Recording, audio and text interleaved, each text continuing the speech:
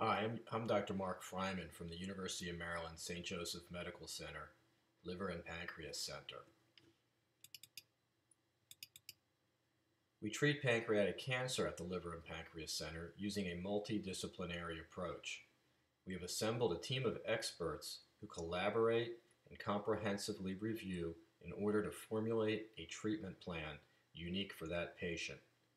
Patients benefit from this approach because they have access to all specialists under one roof. In addition, we utilize a patient-centered approach.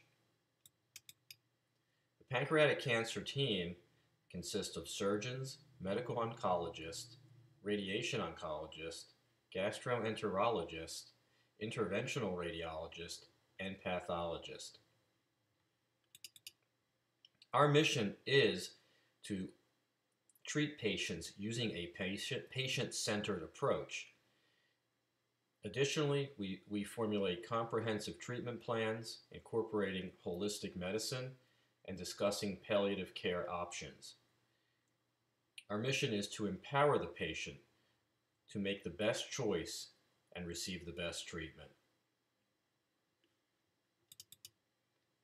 Pancreatic cancers treated at our center include adenocarcinoma, or ductal carcinoma of the pancreas, neuroendocrine tumors or islet cell tumors, pseudopapillary tumors, intrapapillary mucinous neoplasms.